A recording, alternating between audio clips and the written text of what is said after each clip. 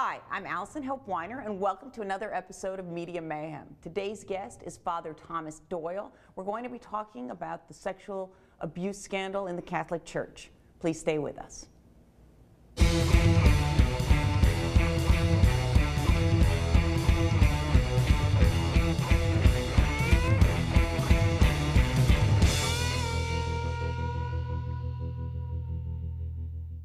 Hi, I want to welcome Father Thomas Doyle to the show today and just give you a little bit of his background.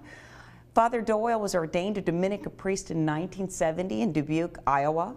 He did his graduate studies in philosophy and theology at the Aquinas Institute of Philosophy and Theology, as well as his political science and Soviet studies at the University of Wisconsin. He went on to pursue further graduate work in canon law at the Gregorian University in Rome and also at the Catholic University of America, the University of Ottawa, and St. Paul's University in Ottawa. And he was awarded a doctorate in canon law in 1978. Father Doyle was assigned in 1984 to the Vatican Embassy, where he began work with the Church's problem of sexual abuse of minors by the clergy. Since then, he's worked extensively with victims of child abuse throughout America and also in Europe.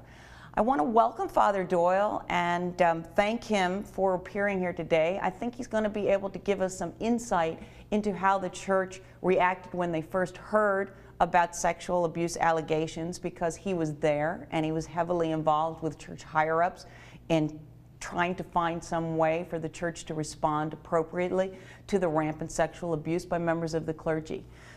And he also will be able to give us some understanding of what's happened in the U.S. courts since then and the civil settlements, and really how he thinks the Church could be dealing with the problem of sexual abuse and how they can better help the many young victims who Father Doyle has spent considerable time and energy trying to assist and help them through this difficult time. I wonder if you think that the hierarchy and the way the Church is set up almost is set up to keep people that believe in that hierarchy from reporting something like rampant sexual abuse in the Church. Absolutely.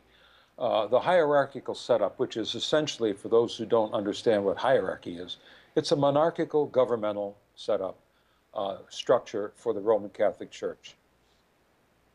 So if you believe that the archbishop or the person, the cleric who is above you is superior and is the one that has the closer connection to God, then you would believe that they know better about this issue and that it's not really your place to bring it to anyone's attention? It's not only that the belief is that they know better, is that it's power. They have an incredible amount of power, and they use this power to control people. The Catholic Church is not an equal opportunity operation. It's not a democracy. And you said something to me that the Church is one of the two monarchies that's left in the world, and I wonder, when you began to recognize that the sexual abuse was going to be a very big problem for the Church, were you intimidated by the fact that it really wasn't your place to be telling the higher-ups what they should do and that it might cost you your career? Oh yeah, I was quite intimidated at first. I didn't know what would happen. I wasn't really thinking a lot about my career in the early years, when it first began, 84, 85. I was thinking only of, we got to do the right thing here, because this is going to explode into something horrendous.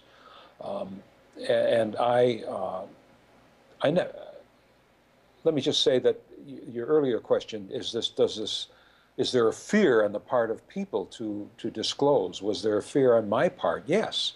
The structure of the Catholic Church is hierarchical, monarchical. We're taught from the beginning that the bishops, the cardinals, the popes are very, very powerful people. They are higher, above us, more important than we are. They are put into those positions by the higher power, by God, so that if we hurt them, offend them, insult them in any way, there'll be divine retribution. And that's one of the main reasons why people were fearful of coming forward. And they were told this many, many times by bishops or those representing them. If you disclose what has happened, you will be hurting the Church, you'll be hurting the priesthood, and God will be displeased. I mean, a lot of priests use that line on their victims themselves, and then the bishops and their underlings would use it on victims and their families when these people would try to report sexual abuse that had happened. It doesn't work that well anymore because a lot of that mythology has been dispelled, but it's still active, unfortunately. I've heard, you know, and you hear that from the church and even all the way from the Pope, and that they've tried to dismiss what happened in America as being a media conspiracy to destroy the church, sort of an us against them. When you first reported to the Archbishop and you had a conversation, these are my findings, this is my recommendation, what was the response from the archbishops to your report? And when you were quoted in the media in the United States, were you reprimanded for having spoken to them? And what was said to you about going public with your feelings about what the church should be doing? Okay, let me say that at the when we were preparing the report in the very early months, that would be the fall of '84 throughout 1985, January to June in '85. There were a number of bishops and archbishops and cardinals that I was speaking with on a regular basis who were very supportive, very encouraging, who seemed to be as befuddled by this whole thing as I was, and as troubled by it. And they were, as I said, supportive. So we put the manual together. The media, I never got involved with the media until 1986, I think. I never spoke with anybody in the media until then.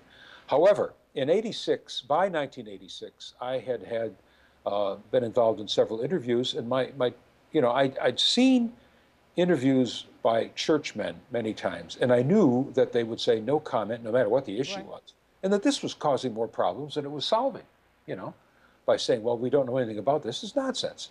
So I felt, I'm just going to be straight out honest. I didn't know how to be any other way. So I shot straight with the media, no matter what it was.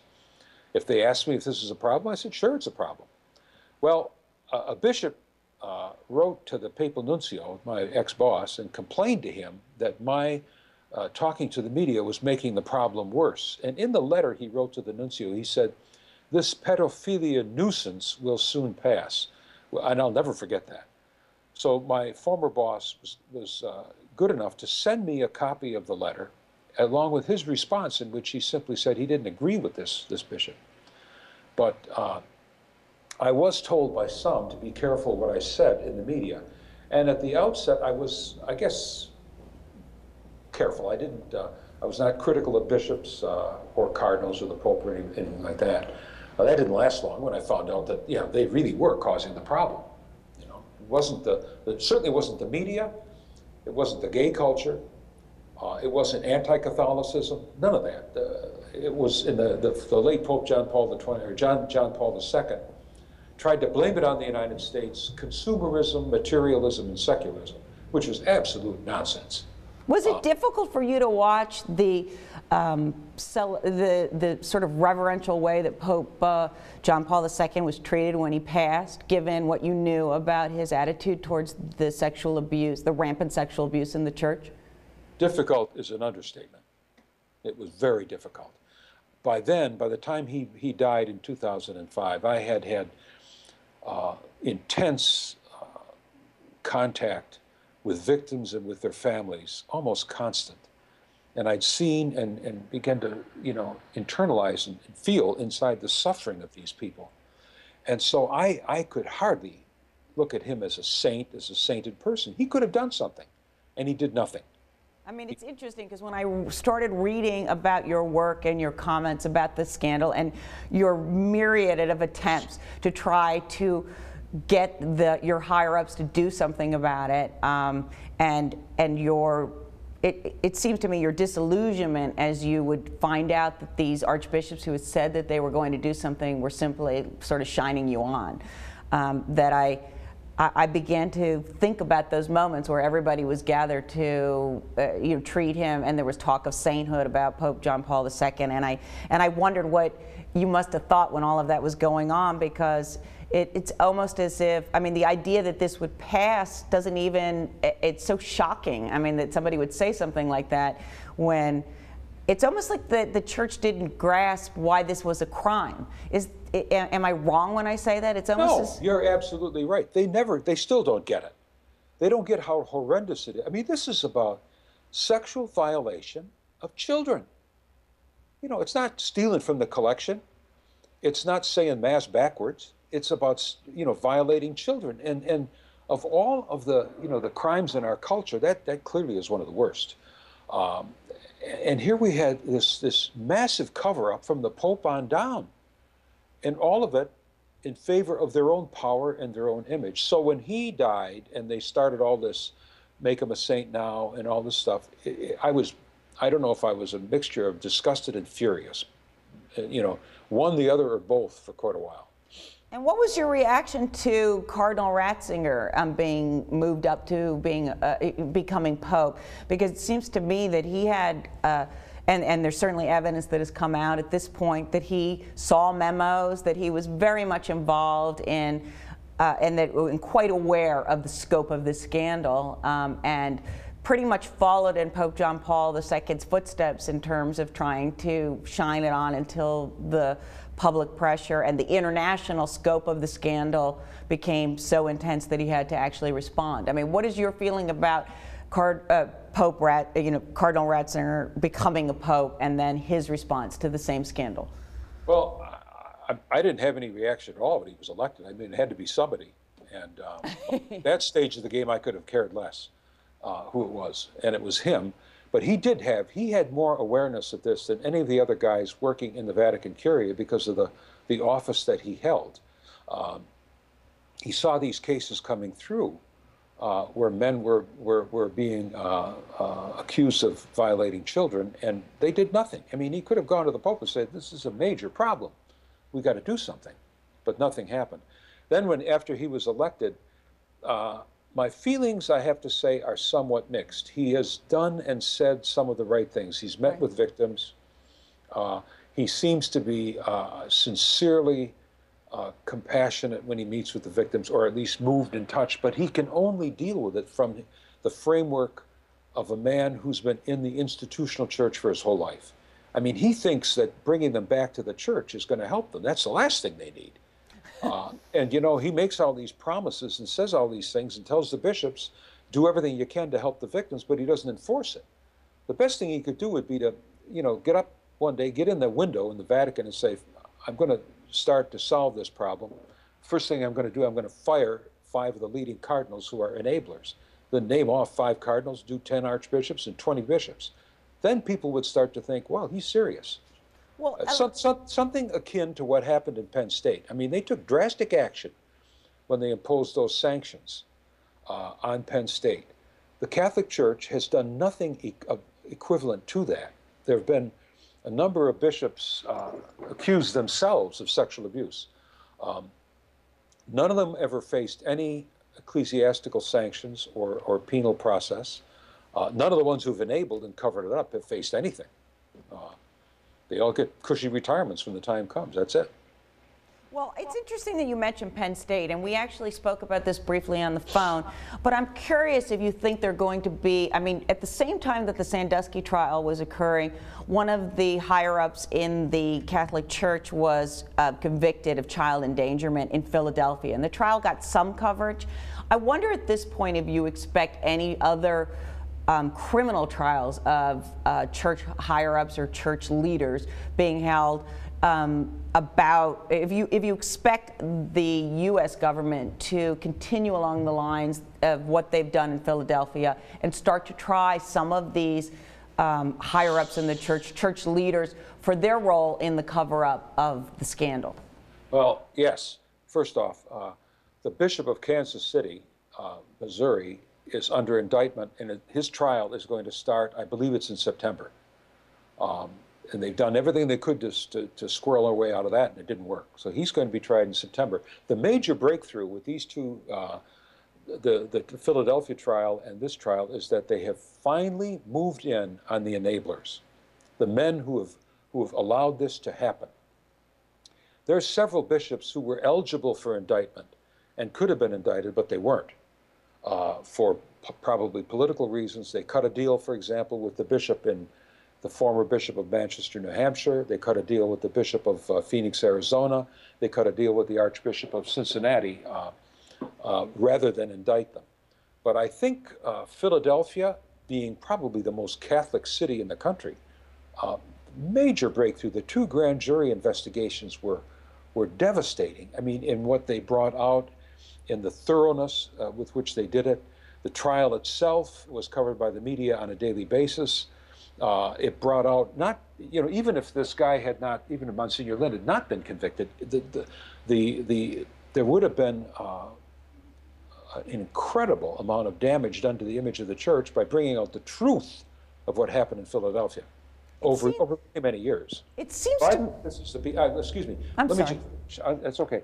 I hope that this is the beginning of a trend that those who are primarily responsible will finally be held accountable. We used to say, those of us who are deeply involved, that it'll change as soon as one diocese goes bankrupt. Well, that hasn't worked, because now they use bankruptcy as a way to try to avoid their responsibilities to the victims. It hasn't worked for them, but they keep trying. So now the next thing is, if a bishop is taken away in handcuffs, that might get the attention of the other guys to say, hey, you know, the axe is coming close to the root here. Maybe we better clean up our act. Do you believe that Archbishop Mahoney, former Archbishop Mahoney, who's retired here in Los Angeles, should have been indicted? Absolutely, years ago. And what's the basis of that belief? Well, the basis of the belief is what has come out so clearly in the trials and in the all the litigation that's gone there, that he clearly covered up and moved these guys around. He knew about it. He also lied under oath, you know, many times in depositions and in a couple trials he's testified at. But I think not only that, but I don't know if you're aware of the fact that last week the Superior Appeals Court in California issued a ruling that the Archdiocese finally has to cough up and disclose the files of all the priests who've been accused. And that's where the truth is going to come out, much more than what we already know. And basically what you're referring to is, although there was a civil settlement in California in 2007 with victims of sexual abuse, in which part of that settlement was that the Archdiocese had to turn over a vast number of documents, and they haven't done so. And it's been a very protracted battle to try to get the church to turn over those documents. And at one point they turned them over and redacted all of the names. Am I correct in that? You're correct. Yes. They agreed in 2007 to turn the files over, and immediately I'm sure they had a strategy in place when they agreed to that we'll agree to this, but we've got some other things we'll pull out in order to stonewall this, to make it not happen. And that's what they did over the years. It enriched, you know, a number of attorneys who were being paid by the Archdiocese by the funds of the people donating, and finally they lost. Well, one of my sources believes and said to me that they think that the strategy is to drag it out so that Archbishop Mahoney passes before those documents become public, because they're going to be so incriminating as to his behavior. Is that your sense? I don't know. I think they may have reached the end of the line. I don't know what's going to happen now or when they're going to start being disclosed. Knowing how Mahoney has operated in the past, though, I have no doubt that his lawyers are going to they're going to try to come up with everything. I mean, one of the more ludicrous defenses that one of the attorneys representing the priests came up with was that all these letters and documents are copyrighted by these priests, and that to disclose them is a violation of the copyright laws. I mean, that's insane. It's a good try, though, I have to say, as a lawyer. Yeah. The other apparent defense is that they thought that there was the disclosure of church documents is a violation of the privacy of those documents, and that those documents are are being kept secret so that there can be the ability to have privacy amongst parishioners and their priests and whatnot. And there had been a lot of arguments along those lines. Am I right about that? You're right. Essentially, Cardinal Mahoney said that all priests' files are privileged, and he created this privilege called the formation privilege, and there's no basis for that in church history, church law, or theology. And I was asked by the district attorney of Los Angeles County to write up an opinion on that, which went into their motions to squash this whole concept of privilege, and they did lose. He took it all the way to the United States Supreme Court, and the Supreme Court refused to review the lower court's decisions. But that was their idea, that these are privileged documents. Well, that's nonsense. Well, let me ask you about canon law. I mean, is there some law that says that that the documents among the church higher-ups have any kind of sacrosanct privilege? I mean, is there anything in the canon law that those documents, say between a pope and an archbishop, would remain private? Some of them are, in canon law, are considered highly confidential or private documents. The only thing that's equivalent in canon law to civil law privilege, right, in other words, something that cannot be disclosed under any circumstances, is information that's disclosed in confession or in spiritual counseling. That is considered privilege. But as far as correspondence between cardinals and popes and so on and so forth, even notes that are taken in conclaves when popes are elected, those are highly confidential, but they're not privileged. And this stuff does come out. It has come out. As the Vatican opens up its archives from time to time, a lot of this documentation becomes public. It seems to me that a lot of the defense from the church higher-ups about why they didn't act to disclose that certain priests had been accused of sexual abuse, that their reasoning was that they were basically just following orders. It sounds very much like a Nuremberg defense to me. Yeah.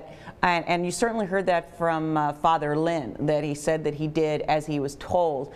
And I'm curious, not being a member of the Catholic Church, is there something institutional or religious that required somebody like Father Lynn to follow the orders of the person who's above him, even if they are morally wrong? Well, first off, you're taught in the seminaries and in both diocesan priests and religious order priests, part of the culture is that obedience is of paramount importance in the Catholic Church, that you must obey your superiors because their orders are the word of God. Now that's a myth, but that's what the teaching is. And so this concept of obedience is imbued and it's pounded deeply into the emotions and the souls of the priests. The other thing you know as a priest, especially a diocesan priest, is that your financial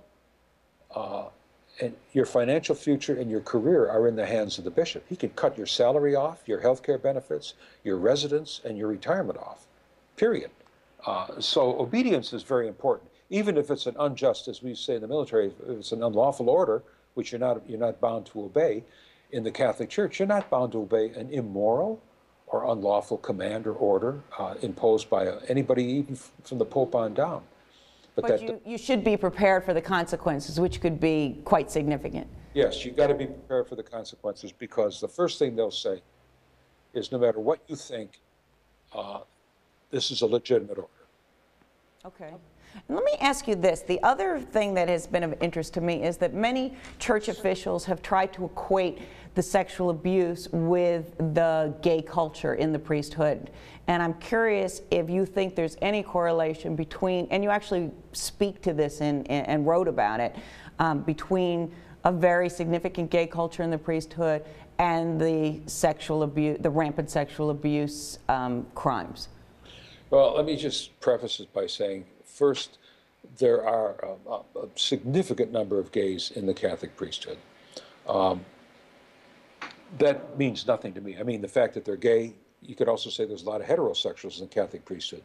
The fact that there are gays does not have any direct impact on whether a man is a good priest or not. I know countless men who have to be gay. They're good men, they're good priests. The institutional church, the bishops and the popes, have tried to use homosexuals as a scapegoat, to find something to blame for this problem, anything to avoid, accepting any responsibility themselves. To blame it on gay men because the majority of sexual abuse is priests on males does not mean it's a homosexual problem any more than saying that adultery is a heterosexual problem. I mean, the one is now there are a lot of cheerleaders for the church, notably this Catholic Anti-Defamation League, this outfit in New York, which is like, one man anyway. it's a gay problem. It's Right. crazy. I mean, there's no evidence for that. The John Jay study, which the bishops themselves commissioned, done by the John Jay College of Criminal Justice, the second one that was published this past year, made it clear that there is no connection between homosexuality and sexual abuse by the clergy. The key issue, much more important than the sexual orientation of those who violate children, is why it was covered up. Why the bishops did not reach out to the victims immediately, why they tried to cover it up, why they sent men secretly from one place to another, why they have been dishonest about the issue consistently. That's the issue. And let me just, as my last question before we bring in producer Nick to ask you a few questions, you were there with a plan and a memo on how you thought that the rampant sexual abuse should be handled, your idea about how the Catholic Church might respond. What was the response when you started to you explained to them how rampant this problem was, how many of these predators are in the church, and how they needed to respond? You were there, and I want you to tell the audience, I mean, how did the higher-ups respond to what you were saying? I think at the very beginning, there was disbelief. We were thought of as exaggerating and blowing it out of proportion. I knew of the three of us, Father Peterson, he really knew what the score was, because he treated the priests that had problems that were sent to him by the bishops. Mouton was a very successful lawyer, and he was very astute, is very astute, and he knew what the financial consequences could be. And I think the most naive was probably myself at the time as to the extent of this, how widespread it really was. I began to quickly wake up and smell the coffee, though. But at first, and even it went on for years, the denial about the extent of it, the continuous attempt to shift the blame to someone else, to minimize the issue, denial, blame shifting, minimization, and then devaluing the victims, their families, the lawyers that represented them, the psychologists that helped them, and those of us who tried to support them. Then they started devaluing us. You know, we were there. They bypassed the whole issue of the reality of this. They're only out to hurt the church. Well, the church is these people. It's not just bishops. And if anybody's hurting the church, it's the guys running it. Why do you think so many of these predators ended up in the priesthood? That's a question I really don't know. There's a lot of speculation as to some say they came in because they thought it was a safe place to go with their disorder, with their desires. I really can't speak to that in any authoritative manner. Well, I mean, to me, I understand that when somebody is a sexual predator, they're very good at manipulation and they're very good at hiding in plain sight, and that they tend to gravitate towards places where they'll have contact with children. But I've also noticed, certainly in light of the Sandusky scandal, that these patriarchal institutions tend to be a place where this type of crime is ignored. And do you think that the setup of the church and being led by all men in positions of power had anything to do with the predators finding this or gravitating towards the church as a safe haven? I think the all-male setup, the whole Catholic Church is run by celibate men, none of whom are married or are parents. And that makes a huge difference, the fact that they do not understand what a parent is. You take a look at the reaction between a bishop when he finds out about sexual abuse in his diocese and parents. It's radically different. As far as your question, I think, first off, a number of the men that sexually abuse children are not true pedophiles. They may be ephebophiles, which means they're sexually attracted to younger adolescents, and many of them are simply emotionally and sexually grossly immature. They may fall in love and have a relationship with a 13 or 14-year-old boy because emotionally that's their own age. They're 14 too. Right. And this may lead to, sexual expressions. So to say that they're all these skinky predators is not quite accurate. They're violating children, so it doesn't matter what you call them. A violated child is a violated child, and something has to be done. So playing around with the definitions of what whether you call them a pedophile, and there's only maybe 15–20% are actually true pedophiles, or an ephebophile, which is the word used for those who like young adolescents, or just somebody who's sexually immature. That's not the point. The point is the cover-up. And the point is the fact that the system, the clerical system, keeps men sexually, emotionally immature, and they stay that way. I mean, they're raised in such a way that their human sexuality has to be deposited at the door before you come in. It's like when you go to church. Leave your brain at the door, don't ask questions, and so on. You have this clerical culture, an all-male culture, that does not appreciate women or marriage or sex, and tries to debunk and devalue all three. Well, on that note, and I think it's a very interesting explanation. It's a lot of, it gives me, I'm sitting here thinking a lot about what you said, but I'd like to bring in producer Nick to maybe lighten things a bit, but ask a couple of questions. And we are in the mayhem round. Welcome, welcome, Nick. Puts a lot of pressure on me. We'll see what I can know, do. it's difficult. This is not a light issue, but I think we're going to get a little more into some of the current events, but go ahead. So, Tom, I wanted to first talk to you about some headlines that are coming out internationally about Scotland, and one of the headlines is Scotland's gay marriage law to progress. And it addresses the Catholic Church's response to homosexual marriage. And it commented saying the Scottish government is embarking on a dangerous social experiment on a massive scale. And goes on to say, we strongly suspect that time will show the Church to have been completely correct in explaining that same-sex sexual relationships are detrimental to any love expressed within profound friendships. And I wanted to ask you, do you think that the stance taken towards homosexuality has hurt and is hurting the Church? Yes, I do. First off, you know, a lot of people can see the very obvious hypocrisy. There's widespread homosexuality among priests, bishops, and cardinals, period. I mean, you know, all priests and bishops were, all cardinals and bishops were priests at one time. So that's a fact. Secondly, they have labeled homosexuals as intrinsically disordered, which is a gross insult. I mean, how do they know? These guys aren't scientists. You know, they all claim to you know, have all the answers for everything. Homosexuals are the current target, I think, have been for some time, and certainly they're going bananas over the concept of gay marriage, homosexual marriage. I don't have any problem with it. I mean, love is love, and I happen to know personally a number of gay couples who have children. They're wonderful, loving men and women. The children are growing up in a very loving environment. So that's reality. And do you think as a result of this stance that the Church is losing parishioners and possibly losing a new generation of parishioners who are growing up in a world where homosexuality and same-sex marriage is becoming more accepted?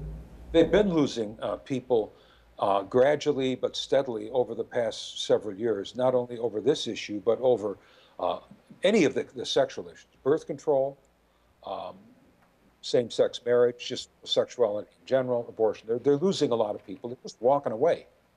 The Pew Foundation study done, I think, in 2008 or 9, found that there are 30 million people in the United States who label themselves former Catholics.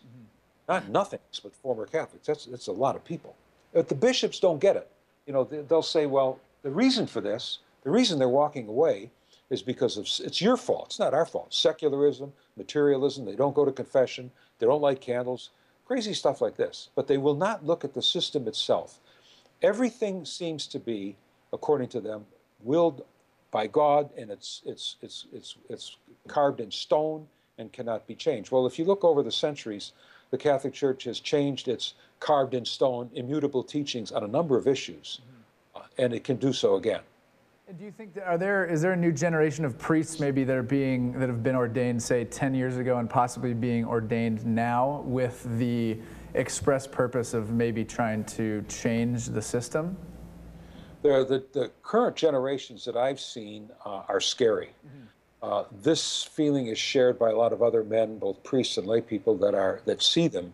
And I've often thought maybe my own reaction is an exaggeration, but it's not. A lot of these guys they're imbued, or they're obsessed with the robes, with the titles, with clericalism. with a lot of the old-fashioned devotions. They want to return the church in many ways to what it was before the Second Vatican Council, before most of these guys were even alive. And so I don't think they're the solution at all. They're going to be the problem. They are the problem. Do you think that they're attracted because of the church is so immutable, and that they make that choice based on the things that the rest of the people that are leaving the church that they dislike, that these people are making the choice to go into the church because they like the stances on the issues that they're seeing? I really have never talked to any of them, and to the extent that I've asked them, why do you want to be a priest? What do you see about that? I've listened to some of the stuff that's been written and heard. It's gibberish as far as I'm concerned. But, you know, the Catholic Church is a very colorful monarchy.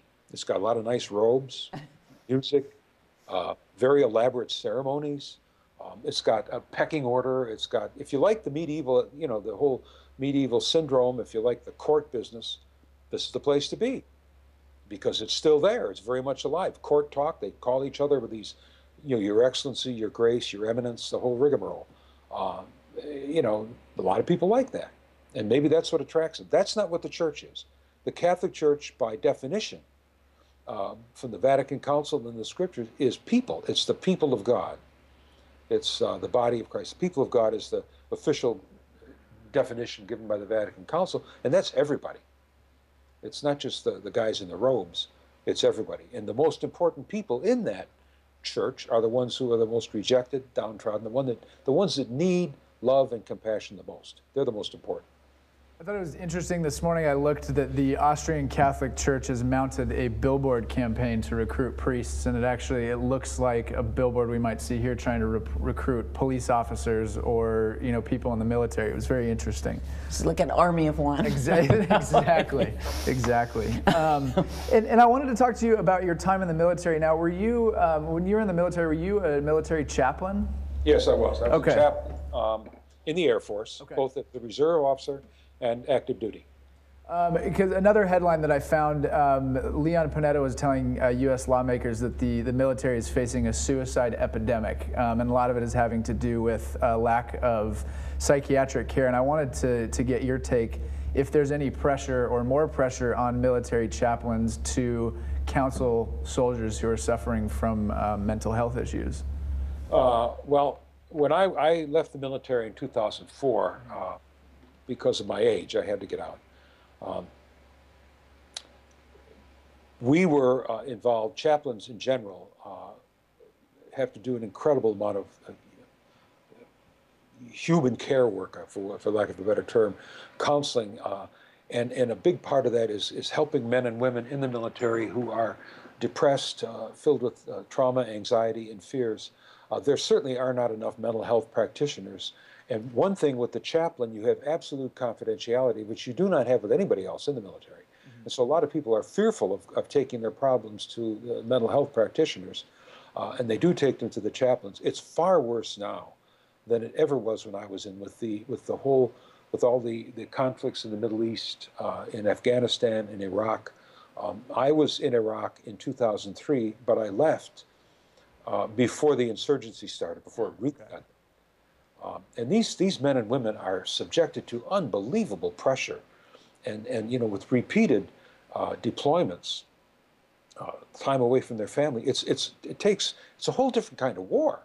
You know, when the enemy commits suicide, and then they don't care about losing their lives. You don't know who they are, where they are, and so it's no wonder that the suicide rate is high, and that the depression rate is sky high. So that's a major problem.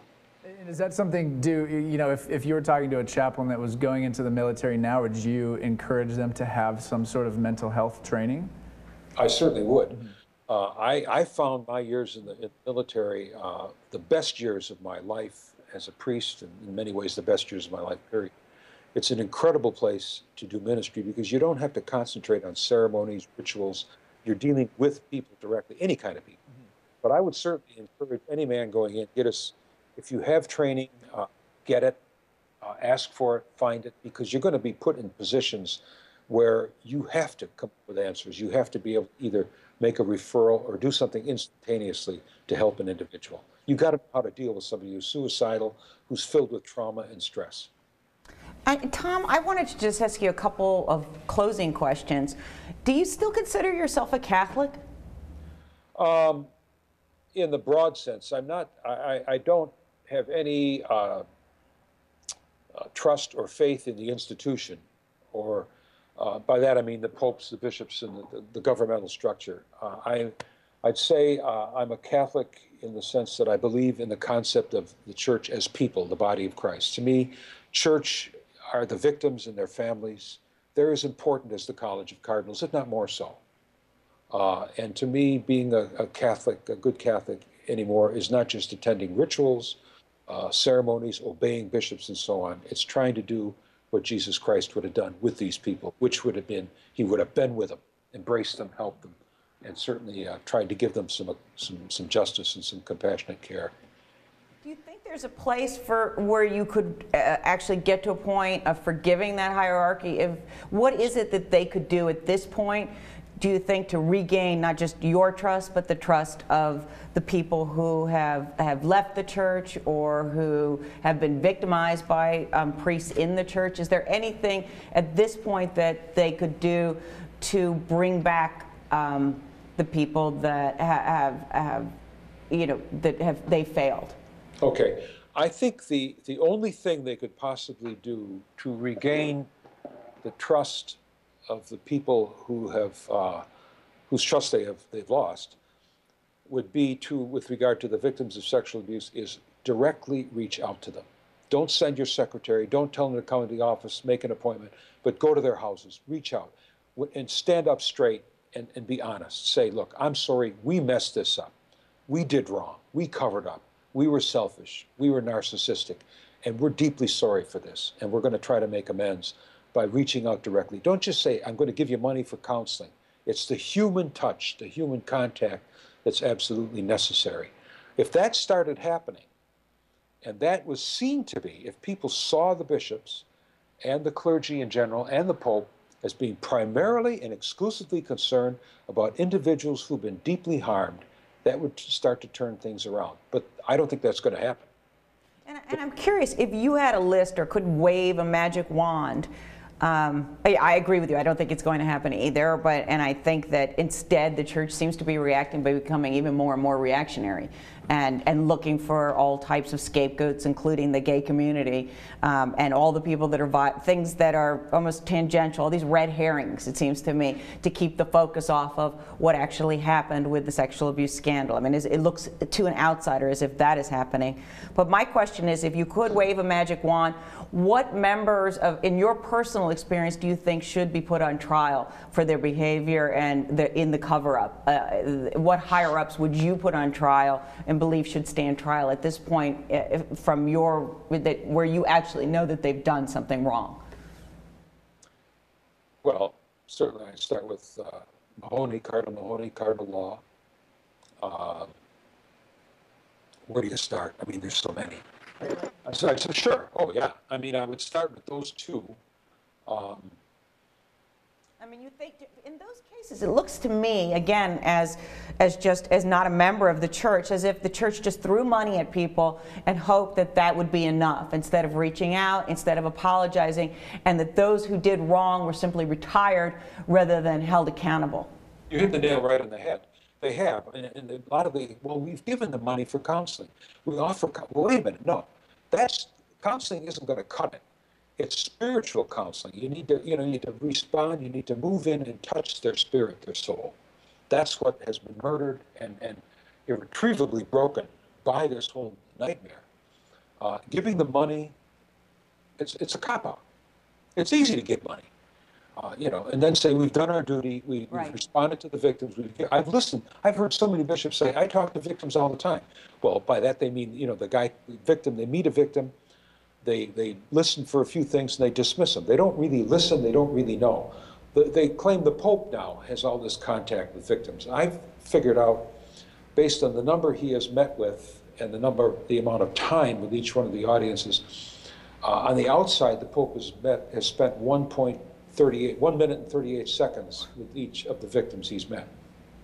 You don't get much on that. Wow. You know, I mean, and it also seems to me it's sexual abuse of any kind, whether it be by priests, but it's a particular violation of somebody in power who you look up to and who you believe has moral authority. But violation of children, that the children rarely recover. It seems to be a crime and a victim that lasts forever. I mean, it seems a very difficult thing to come back from when somebody's been sexually abused. And it certainly, I mean, just throwing money at it doesn't seem to fix the problem at all. A lot of those people commit suicide. I mean, it seems that they are almost irretrievably damaged by this crime.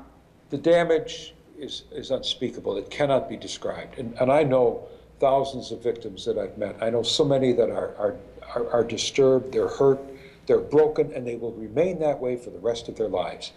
I know so many of them that could have had decent, productive, good lives that was taken from them because of what happened. And the ignorance about the effects of sexual abuse, the ignorance on the part of people in general, but churchmen in particular, is incredible.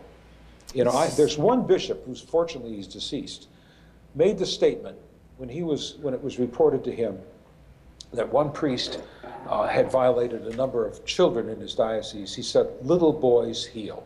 I mean, that is unbelievably ignorant and offensive.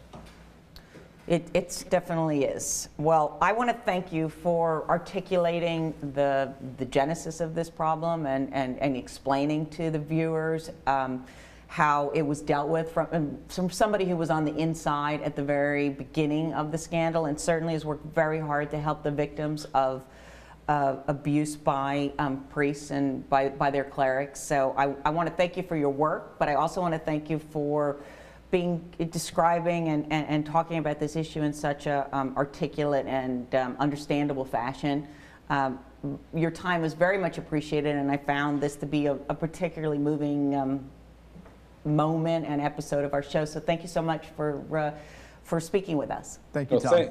Thank you for the opportunity. Okay, well, take care and continue on with your good work. It's much appreciated. Thank you. Bye-bye.